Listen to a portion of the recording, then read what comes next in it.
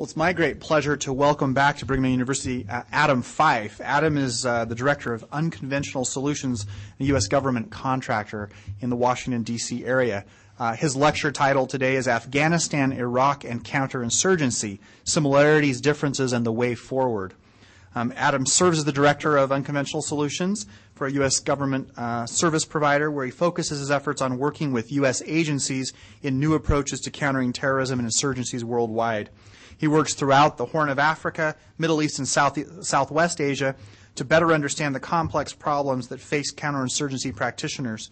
Previously, he has worked in Iraq with Multinational Force Iraq as a senior strategist and communications advisor, and he's advised senior policymakers, U.S. government officials, military commanders, and politicians in communications and policy implementation strategy.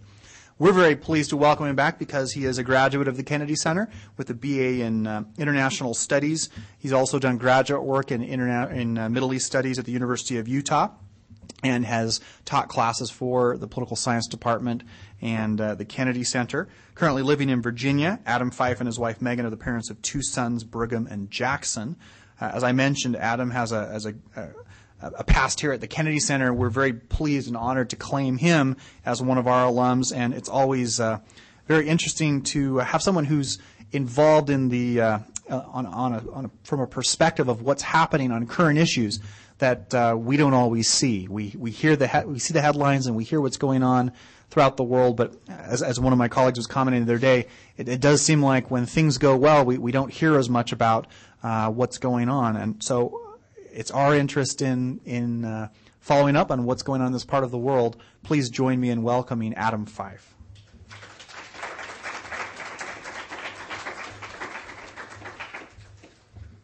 All right. First of all, thanks for showing up. I remember as a student coming to these lectures, and half of the lectures oftentimes were just over my head because it was individuals who were so engrossed in a topic that they were fascinated with this little aspect of something that I oftentimes was unable to comprehend what on earth they were talking about. And I am unfortunately probably guilty of that. And so I have tried to provide, I guess, a 30,000-foot snapshot of what has happened in Iraq and Afghanistan and perhaps some unique solutions that are being put forth by the U.S. government, by individuals such as myself, to try to counter an insurgency that exists.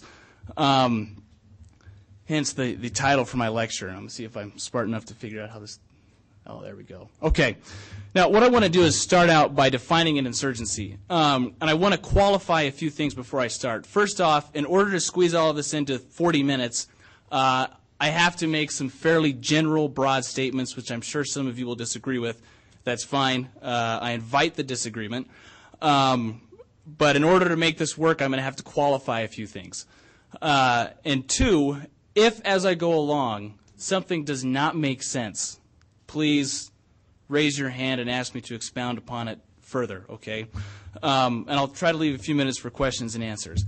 And again, some of these definitions are less academic and more operational, so more so what I'm familiar with from being out in the field and dealing with this more on a first-hand basis, vice what a textbook will say.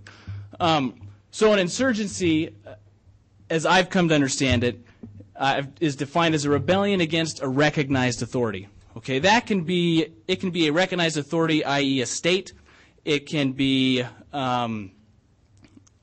religious. So insurgency kind of encapsulates a lot of different things.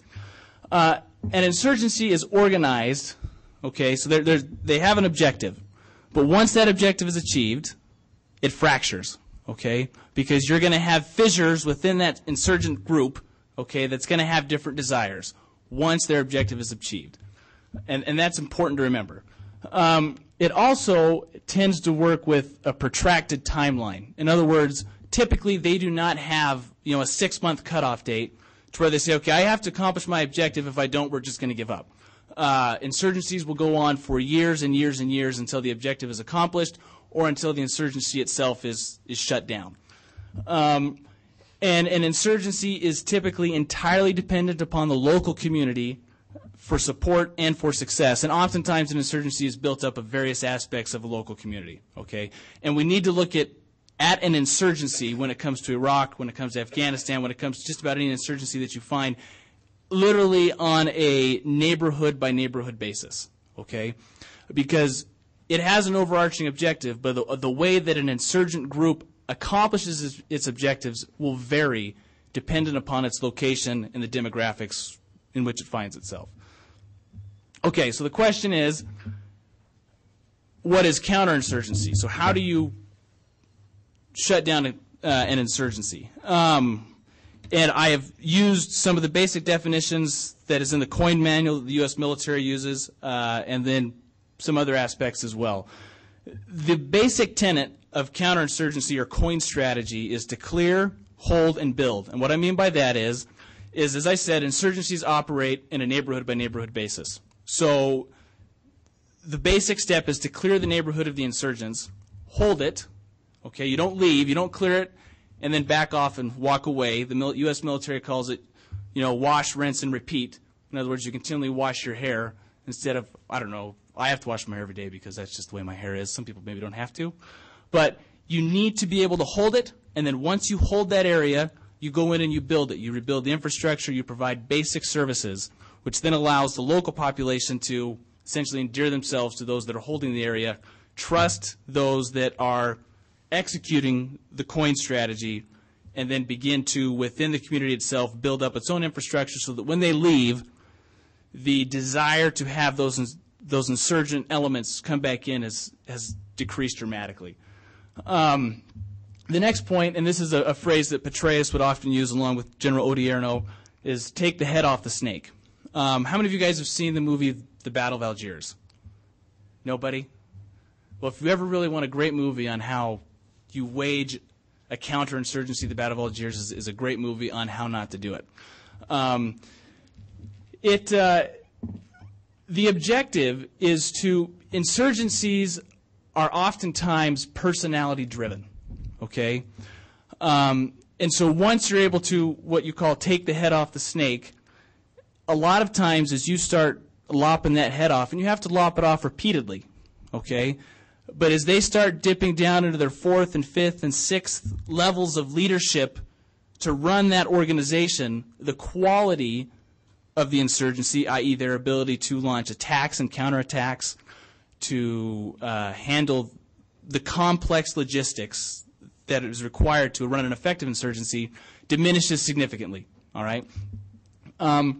So by doing that, you kind of knock out the people that are around the leader, and you tighten the noose around that person so that he begins to feel suffocated. You limit his movements, and then you eventually go in and get him. There are various means of doing that, and I'm not going to go into that. And then the third aspect, which to me personally is the most fascinating, is what we'll call information warfare. Because insurgent groups are extremely effective at propaganda, all right, and launching their own operations. And we'll get to this a little later, but for instance, the Taliban will attack a U.S. military convoy, and they will claim 12 casualties, when really nobody died and 3 U.S. soldiers were injured, all right? But they'll then take that, they'll publish a handbill or put it on the radio and announce their success so that psychologically they begin to, for lack of a better term, mess with the minds of the individuals who are reading and listening to the material that they provide. So they want to provide the image or the appearance that they are winning, even though they are losing, okay? The Tet Offensive in Vietnam is a classic example of that. The Tet Offensive in Vietnam was a U.S. military victory, okay, for the most part. But the Vietnamese, Northern Vietnamese, did a very effective job of essentially manipulating both international and local media to create the appearance that they had won. And so it requires those who are waging a counterinsurgency to engage in what are called influence operations, counter-propaganda, so countering the misinformation that these individuals put out, and then information campaigns, which is essentially how do we obtain an objective without having to kill individuals along the way? Is there another way that we can do this? So as a background, I'll use Iraq kind of as a background because I think more people understand Iraq than they do Afghanistan. The the insurgency in Iraq was, for the most part, homegrown, okay? But the thing we have to understand about Iraq, how many of you guys are Middle East studies majors? Okay. So a quick 30-second blurb on Iraq. Iraq was, for 30 years, ruled by Saddam Hussein, had a very highly educated populace, okay, and for the most part was fairly secular. They are a Muslim nation with 99.9% of those individuals adhering to the Islamic faith. But Saddam Hussein himself was fairly secular, and as a result, there really wasn't much what we call Islamic fundamentalism that actually existed within Iraq. And when the U.S. went into Iraq in 2003, that's what they found. But what the U.S. obviously messed up on, granted the first 3 years were pretty rough for the United States, is they fired the military and then did not do a good job in engaging the population itself. All right, the U.S. military and their coalition partners sat in these big bases and would go out and plow through a town, sometimes run over little kids, kill people, do a snatch and grab, and then go back to their big base. So there was no effort to create a relationship. The State Department would refuse to leave its confines. The U.S. aid was the same way. So you began to create, they began to be upset. However, the local Iraqis, for the most part, were not well versed in how to actually conduct an insurgency. This is where the foreign fighters come in. As we all know, Al-Qaeda sent in an influx of foreign fighters who then took these individuals who had motivation, organized them, and then put them to work. Okay? A few things that are important to remember about the Iraq insurgency is that it was not tribe-specific. This is important when we get to Afghanistan. Tribes helped play a role, okay, but the downfall was that Al-Qaeda did not understand the role that tribes actually play in Iraq and did not respect the positions of those local tribal leaders.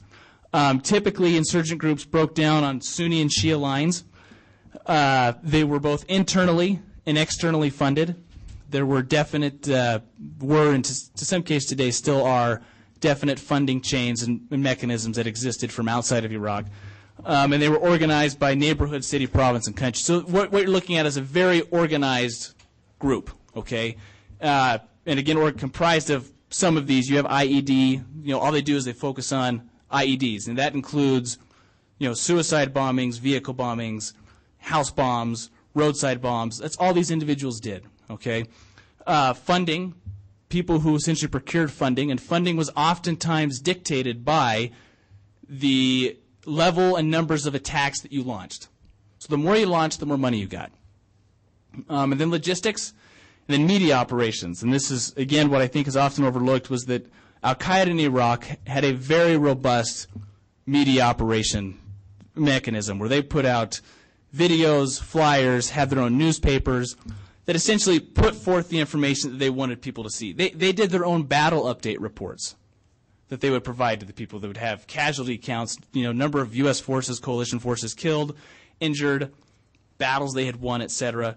And for the most part, in the early years of the Iraq War, the U.S. was not doing a good job of countering that. Okay, so you had an upswelling of very negative opinion against the United States. And they depended on the local population for their support, which became their downfall, because once AQI gained control of an area, they implemented their own version of Sharia law. And as I said, the Iraqis were not, they're religious, but not so much as perhaps other areas. And so they weren't very happy when that happened. Whereas Jaish al-Mahdi, JAM, and AQI stands for Al-Qaeda in Iraq, I apologize. JAM, Jaish al-Mahdi, which is Muqtada al-Sadr's group, I'm sure we've all heard about, it was more of a populist movement that, yes, was violent, but he still sought to work within the confines of the government of Iraq, all right? So if he controlled the neighborhood, it didn't mean that he came in with his strict version of Sharia law. It meant that he just kind of dictated and, more so than anything else, provided humanitarian services, which were very needed. All right. And here, and again, a brief summary of here's what worked. The first thing is the surge. I believe at this point There may be some dissenters still out there. The majority of the credit for the huge turnaround we have seen in Iraq over the last 18 months belongs to the surge of additional U.S. troops that were funneled in to Iraq. Okay, because what that did is that allowed these big bases to then, so these big bases became much smaller, and coalition forces established posts in neighborhoods and lived there. And instead of rolling out and doing a snatch and grab and going back in, they would go into a neighborhood and they would knock door to door and they would get to know the people. All right, so they built a relationship of trust, that good old missionary term. They BRT'd, all right? And it worked very well because as the citizens saw that the U.S. troops were coming, clearing an area, and not leaving, they realized, okay, so I'm fed up with the insurgency, with the terrorists. I can turn them in, and these guys will go grab them, but then they're not going to leave. They're staying here, and they're securing my neighborhood, and they're keeping it safe. And what that did is it allowed for a very specific targeting of al-Qaeda in Iraq and Jaish al-Mahdi leadership. And the targeting was so effective, particularly when it came to Muqtada al-Sadr's organization, that Muqtada al-Sadr announced a ceasefire. He said, okay, we're done. And then what the U.S. military very wisely did is they took what he had hinted at, turned it on its head, and said, Sadr has said he will honor the ceasefire. And as an honorable, upstanding man, because in the Middle East that is still very important, you hold to your word. And they kind of backed him into a corner. And he held to it. He kept his guys off the street, which then allowed the U.S. military to focus on al-Qaeda in Iraq. And within 8 months, that organization had essentially been broken. And with that, and though I jumped ahead, these areas were able to be held because there were far more effective and better trained Iraqi security forces who came into the neighborhoods behind U.S. forces. They had been cleaned out enough to where they weren't corrupt. Okay, so a lot of the corruption had been kicked out. They were wise in where they placed these individuals. They would put a primarily Shia Iraqi army unit in a primarily Shia neighborhood. Okay, so you got rid of a lot of that, what is called ethno-sectarian violence. And for the most part, it's worked, and I think what we see in Iraq today is evidence to that fact. There are still a lot of problems. There's still a very long way to go, but the elections, for the most part, went off without a hitch, and though we still have these what we call high-profile suicide bombings, for the most part, security has gotten a lot better. Okay, so that is a very brief snapshot of perhaps one of the most complex foreign policy problems we've dealt with in the last decade. So what I want to do is take this as a framework and move on to Afghanistan, which is perhaps where I spend most of my time, most of my focus, all right, is in Southwest Asia. Afghanistan has a different problem set, okay? There are some similarities, but the primary differences lie in, one, in the geographic location and the countries that surround Afghanistan. In Iraq, Iran was involved, to a large extent, the Revolutionary Guard, in training Sadr's people. Okay, but once we took Sadr's people off the street via that ceasefire, a lot of the Iranians' effectiveness dropped significantly. What you have in Afghanistan, let's see if I can get this laser pointer to work, is in the east and in the south, okay, this is primarily a Pashtun region. All right, Afghanistan is comprised of several different tribes. You have Hazaris, you have Tajiks, you have Uzbeks, you've got the Pashtun. I mean, you've probably got 20 different ethnicities or tribes. And over here, in this area right here in Pakistan, this is Pakistan right here, you have what are known as the Federally Administered Tribal Areas, or FATA. And what that means is Pakistan doesn't do anything here. They have no control. They literally cannot drive a military convoy down a street without the permission of the local tribal leader. Okay? Tribes rule this area, and these tribes, their traditional boundaries cross borders. So they're into Afghanistan. And to be perfectly honest, the Afghanis and Pakistanis that live here do not view this as a border. They cross and go back and forth with great ease. Nobody stops them on either side for the most part. So if you think about that, when we went after bin Laden in late 01, early 02, where did he go? He came over here into Pakistan, and we are fairly confident that that's where he is today. But again, they cross without any problem. And so when things get too hot for Taliban or Taliban leadership, or the Al-Qaeda leadership, they literally jump ship and come over into Pakistan. And what that does is Afghanistan traditionally during the 90s was a huge training ground for the terrorists that we see today, that we know and deal with today. Those training camps, for the most part, have shifted from here over into Pakistan. And I've just provided here just kind of a snapshot. This is from a Taliban propaganda video. And what it shows is what you've got here are children. We're not sure if they're Afghani, Pakistani. We don't know their exact origin. But it's an entire video, a training video, that is dedicated to how to indoctrinate and teach children to become suicide bombers. That is the entire reason that it exists. And so all the training occurs here, and then they come back into Afghanistan and do their jihad, as we know it. The other problem set that we deal with, and I'll jump ahead to the next slide, and again to understand it, is Afghanistan has essentially been at war or stuck in the middle of a war for the last 30 years.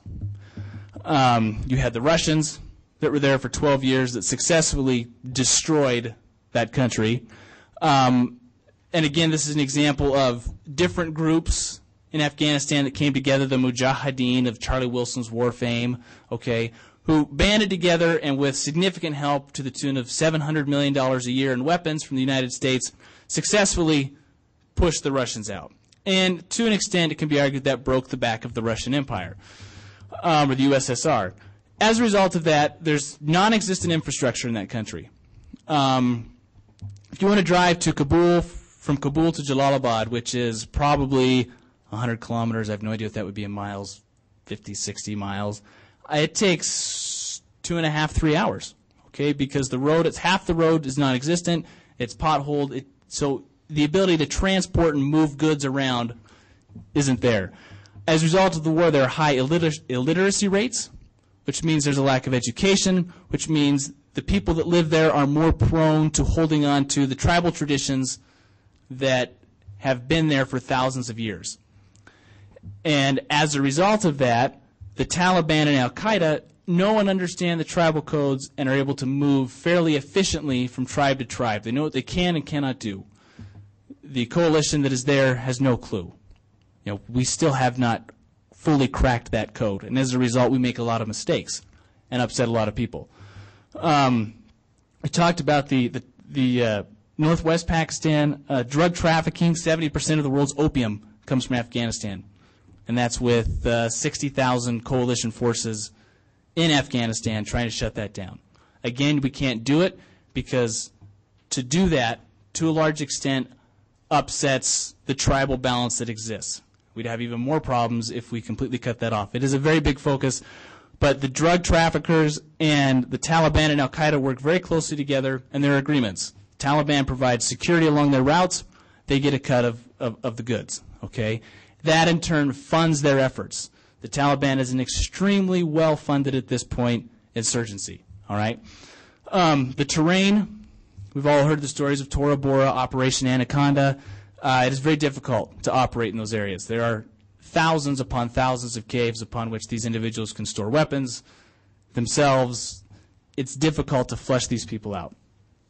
And, as we talked about earlier, it is fractured by tribe and by ethnicity. Okay? There is not enough ire in Afghanistan yet, and we hope it doesn't get to that point where these individuals have banded together and determined to cohesively, unite their efforts and push essentially the United States out and then our other coalition partners. That hasn't happened yet, but to counter the insurgency, these insurgents, the Taliban, Al-Qaeda, they go back and forth between these individuals, all right? With the exception of the Hazari, who will literally drawn, quarter, and Arab on site. Okay? And you think I'm kidding. My wife forbid me from providing some pictures that demonstrate some of the stuff that they're capable of doing. So now what has happened is that our past approaches, when we first went into Afghanistan, our sole focus was to capture bin Laden. That's all anybody cared about. The CIA came in, they hired a whole bunch of independent contractors, ex-special forces guys, and they dedicated all their efforts to capturing bin Laden. And it didn't work, obviously. And one of the biggest problems was the fact that they ignored the tribal element. They did not engage what we call key leaders or centers of influence. They went out, and there's a saying in Afghanistan that says you don't buy an Afghani, you rent an Afghani. Okay?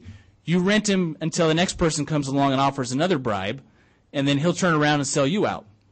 Okay? And so there was a lot of that back and forth. And to be honest, the intelligence community for the most part and the Department of Defense was very ineffective in their efforts to flush him out. And for the first 3 or 4 years in Afghanistan, there was very little engagement, again, with these local communities, these local tribal leaders, which is where these insurgencies germinate, grow, and then move out. Okay? We weren't successful in putting together infrastructure projects. We would build a huge water treatment plant where it wasn't needed. We would put in a road that went literally to nowhere. You have the bridge to nowhere in Alaska. We have got 2 or 3 roads in Afghanistan to nowhere. They just kind of go along. There's a nice paved road, and then it stops. And there's no objective as to where it's going. We just thought, oh, it's a great idea. Let's put a paved road in. You know, it looked nice. Infrastructure projects. Yay, woohoo. It was worthless. They tried to counter a lot of this with what we call these human terrain teams. How many of you guys have heard of the human terrain teams, human terrain systems? Okay. What it is they take, essentially, they meld together cultural anthropologists, people who have PhDs, you know, in Southwest Asia, or understand the makeup, but typically who are, and this is not a knock against academics, who are academics and who understand it from a book perspective, but don't understand the U.S. military, don't understand the U.S. military decision-making process. And when you put those two elements together to try to work together, it's like oil and water. They don't mix. They don't do well together because you're taking a 45 or 50-year-old individual who is a true expert in Afghanistan, and you're sticking him out in a little what we call forward operating base, which has no running water, nothing. And we expect this individual to go out on patrol with the battalions, meet with these local leaders, and oftentimes they don't speak the language, and then somehow magically divine all the problems that exist within that community. Okay, they're just supposed to come up, they're just supposed to know. And they're supposed to go to the U.S. military and say, okay, do this is how it's supposed to work. It was billed as the magic pill, and it hasn't worked. The idea and the principle is sound.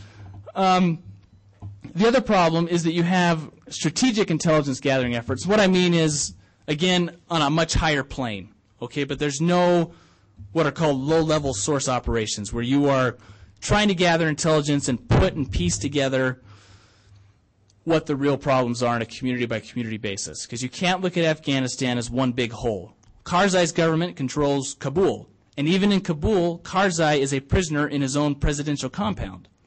That man cannot leave without a real threat of an assassination attempt. So Karzai is handicapped entirely by his inability to do anything. Okay? Because you get outside of Kabul, and it's the different warlords and tribes that rule those areas. Okay? And it's typically the guys with the biggest guns and the most clout with the local population. And where that comes in, then, again, from the coalition perspective, is there is a lack of coordination and information campaigns. The Taliban is extremely effective at producing propaganda. They could give doctoral level courses on how you do this and how you effectively target a community and manipulate the way they think so they start coming around to the way that you think. Okay? In the U.S. and our coalition partners, what is known as ISAF, the International Security Assistance Forces, have been inept at countering this. And there are coalition partners, European coalition partners, who are opposed to it.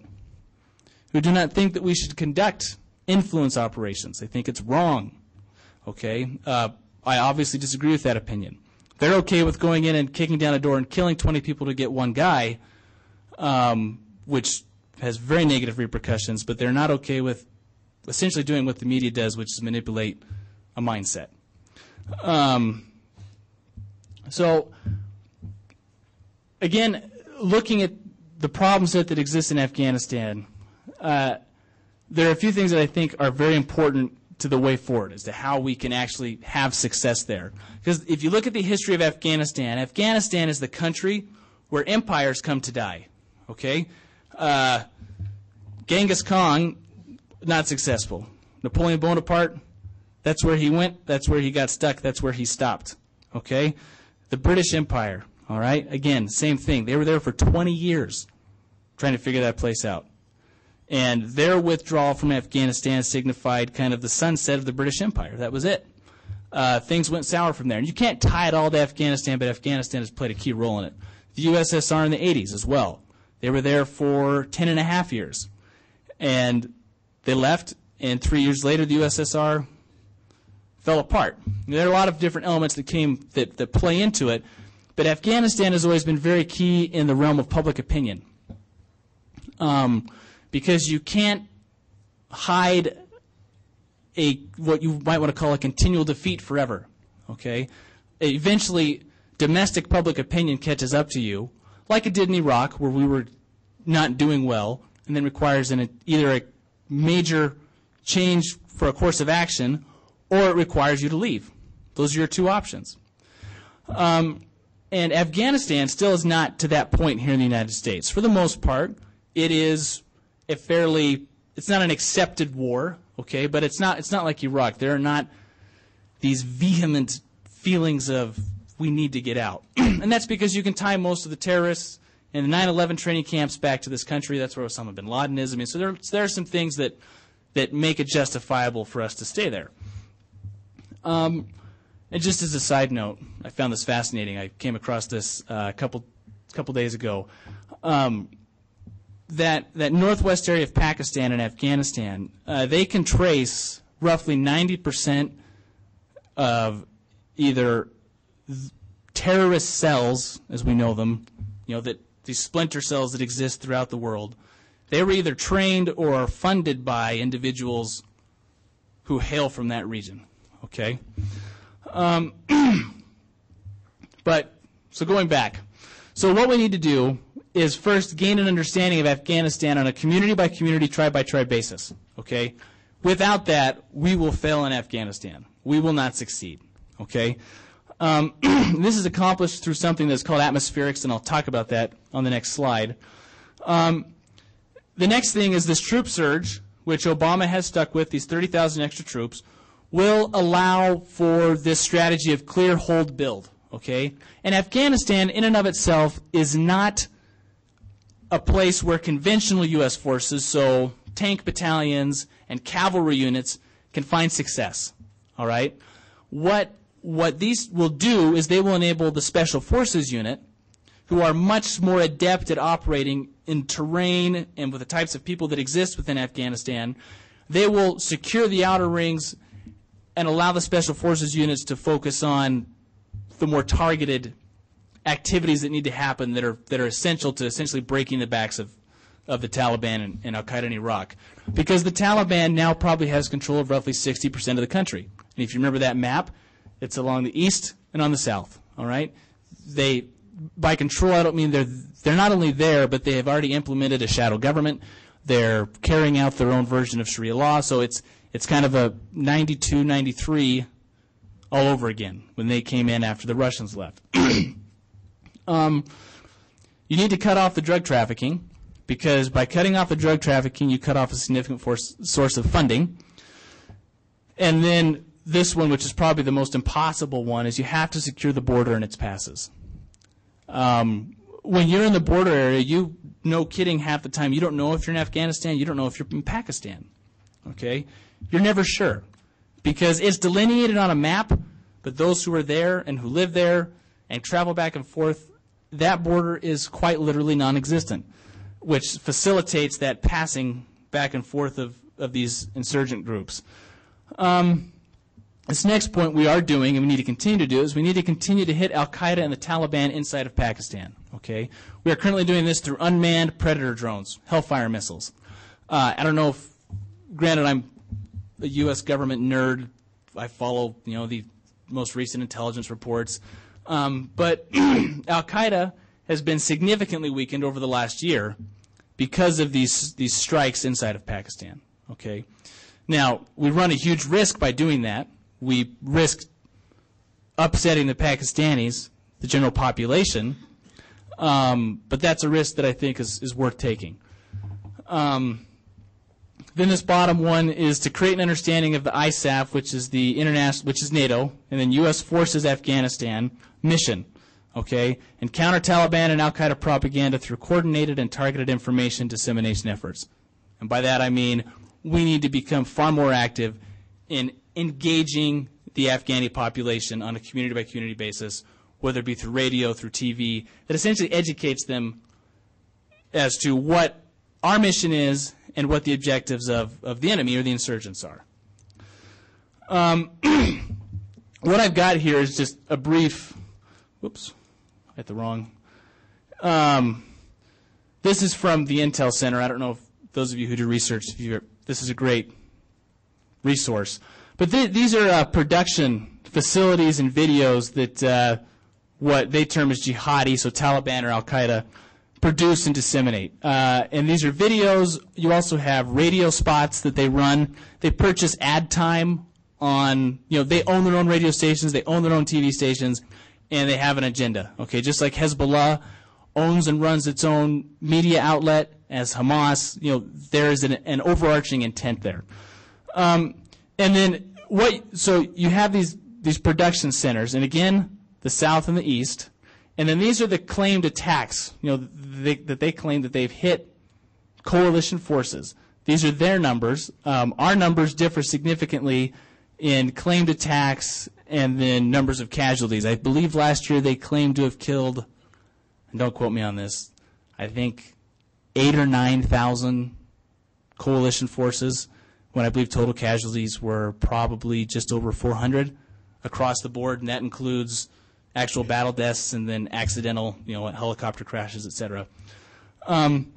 So these are the types of things that they do, okay? They target, they engage, they disperse propaganda. Now, the role of atmospherics, and let me define it real quick. So atmospherics creates an understanding of local communities and their concerns and provides military leaders, so a battalion commander who's in charge of just a single valley, with the necessary situational awareness to make informed decisions. Okay? The classic example that is given is there was a military base that was in a remote valley, and there was a village about 2.5 miles away, and they started lobbing rockets at them. And they'd never shot at them before. And the U.S. military commander said, okay, we're just going to go plow through this village and, be done with the problem. And instead what they did is they sent out their local cultural expert, who's an American citizen. He went into the town, met with the leaders of the city, and they said, he's like, why'd you guys fire rockets? And he said, well, it's just, we wanted to get your attention. We want you guys to do a few more patrols through the area because we've got, the Taliban is coming in at night. They're doing different things, and we'd like you to be here more. So it was a simple solution to what was viewed as a very complex problem, okay? And what atmospherics, how it's done, is it's done through what you call low-level persistent polling. So you just engage the local population and you ask very basic, very benign questions. So you don't go to them and say, hey, you talked to the Taliban lately? It's not that. It's, what's the cost of food and gas at the market? How available is water and electricity? How potable is your water? Okay? What infrastructure projects would you like to see and why? What's being taught at the local mosque?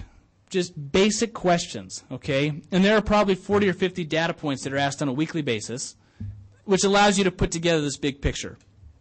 And what it does is you can measure the temperature of a community. You can decide if a community is hot or cold. How do they feel towards the U.S. military mission in the area? And you can map what's called the human terrain. So who's who in the zoo? Who do you need to engage? Who are the key leaders you need to talk to? And who can you, for lack of a better term, because you have limited resources, who can you ignore? Okay? And And then it allows you to create predictive analysis on events and reactions to events. So what would happen if we went and took out this individual, if we had to bring him in for questioning? What would the repercussions of that be? How would the community feel? Would we feed into the insurgency, okay, and then create more negative feelings and hence increase the number of attacks? And that is done through what we call micro and macro targeting. So you ask questions sometimes on a block-by-block basis, because sometimes it'll vary. Or how does the entire community feel? So there are varying things that exist there. Now, in conclusion, because we're almost out of time, this is just one of many different ways that the coalition, primarily the U.S. military, is redirecting itself to hopefully create a situation that will allow for Afghanistan to function on its own. That will be very difficult. My guess is we will be there for a dozen more years trying to prop this up. And to be perfectly honest, even though I'm actively engaged in this, there will be some shock and awe on my part if we are successful in creating a country that is able to stand on its own without becoming susceptible to the insurgency, okay, to the Taliban, to groups like Al-Qaeda. Because Afghanistan, in the mid-'90s, you have states that sponsor terrorism, but Afghanistan in the 90s was a state sponsored by terrorism, okay? Al-Qaeda bought its way in and then controlled the operations there, which is why it's key that we have to hold on to and essentially find some modicum of success that allows for stability in Afghanistan. So with that, I'll close, and we've got a couple minutes for questions if there are any. Yeah, well, you've expressed the sort of ineffectiveness of the human training teams using an expertless military. Do you think the military is capable of actually accomplishing that task and incorporating the knowledge of an expert better to see their way forward? He wants to know, is the U.S. military capable of, make sure I've got this right, of essentially adopting and bringing in the information that a cultural anthropologist would provide and effectively utilizing that information to conduct more effective operations, correct? Right. Is that? I think it's a mixed bag. The older generation of officers, to some extent, say no, okay? Because they view those who don't carry a gun as weak. Okay, so there's a definite mentality within the U.S. military there's a pushback against it. But the younger generation, these colonels, these young colonels, lieutenant colonels, majors, on down, have seen the value of it because they have been on the streets in Iraq or Afghanistan now we're coming up on almost 8 years that we've been engaged in this. So they have, the first 4 or 5 years, no. But in the last 2 or 3 years, there's been a definite shift. But what they want, and it is understandable, is they want someone who understands their culture as well and who can talk to them in their language, use their acronyms, because that is a world of acronyms. It's a different world, a different mentality. And that has been very difficult to find. And what we have found is it is more effective to bring an individual who is prior military, and it's oftentimes a special forces individual, okay, who is not a conventional military thinker and who is educated, and we embed that individual with the military unit. And we embed them with either an Iraqi American or an Afghan American who originates from these communities of interest. And we have found that to be a very effective way in engaging these local communities, okay? Because you meld kind of the two together. So, any other questions? All right.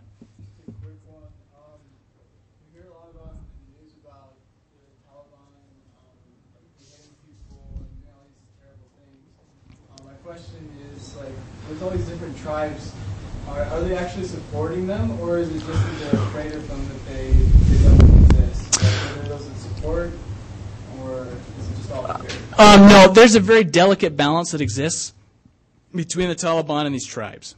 The Taliban definitely uses methods of intimidation. Just 2 weeks ago, on the border of Pakistan and Afghanistan, the Taliban captured 4 individuals who were local leaders and essentially dismembered their bodies, and then took their dismembered bodies and put them in the town central gathering area with a sign that said, this is what happens to you if you mess with the Taliban, okay? And on weaker tribes, that's how they do it. But there are certain tribes that are very strong and beholden to a very strict code of ethics that is somewhat twisted by our terms but makes sense to them. And the Taliban is very successful at walking that line. They know who they can push and they know who they can't push, because they've pushed the wrong people before and they've been destroyed. I mean, the tribe itself has turned on them and kicked them out. And that is a big struggle that we have, all right, as the U.S. military, as the coalition, is we are now finally beginning to engage these tribal leaders in a way that they understand and that works for them, that then allows us to essentially counter the Taliban's efforts, because essentially it becomes a battle for hearts and minds. It's not so much terrain, because if you win the heart and mind of someone in Afghanistan, you win that piece of ground they stand on. Okay? It's not a traditional military battle. It is much more a hearts and minds struggle. So. I was just wondering, with you showed the video from the Taliban of kidnapping children and indoctrinating them in certain mindsets, basically brainwashing them. What, if anything, is being done as far as stopping kind of that, whether it's a stream of kidnapping or the stream of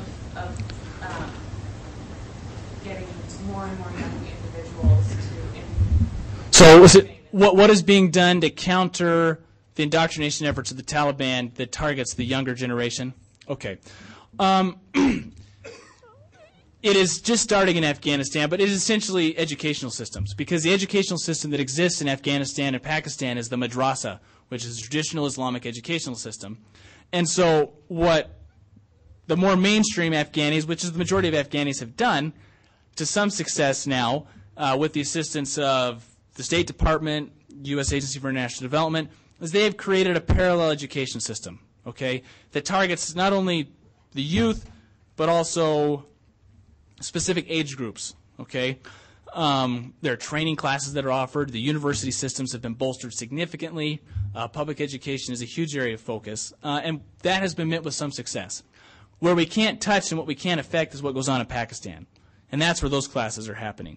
Those classes happen in Afghanistan, but in Pakistan more so. We can't touch that. I mean, there's nothing we can do there. And so that is why it's such a huge area of concern. I can probably take one more question, and then I've got to go ahead. In Iraq, we can understand when it's okay to leave, when the government is established, when we're finding success. If it ever comes, what's our queue in Afghanistan that we can return home? That is an excellent question. If you answer that, please get back with me. Because nobody really knows, because it's never been done before. Every country that has entered Afghanistan has left Afghanistan entirely defeated with their tails between their legs. And it is because of the makeup, the demographics of that country. I would say that it will happen when we're able to create what will be a very delicate balance, a central government that has agreements with these different tribal areas or warlords that control huge swaths of Afghanistan and everything that happens there. If that can happen and we can create a central government that then has decentralized components that is fairly stable and that most Afghanis like or can buy into or is tolerable, then we will probably reach a point that we can do that. But the biggest concern is that we don't want a weak central government that then is overthrown in 2 years, which then allows for what happened in the mid-'90s in the Taliban and al-Qaeda to happen all over again. It's a cycle we don't want to repeat, but unfortunately it's an area that's very susceptible to that. And that's why it's my guess that we will be there for quite some time. So with that, I think we're finished. Thank you.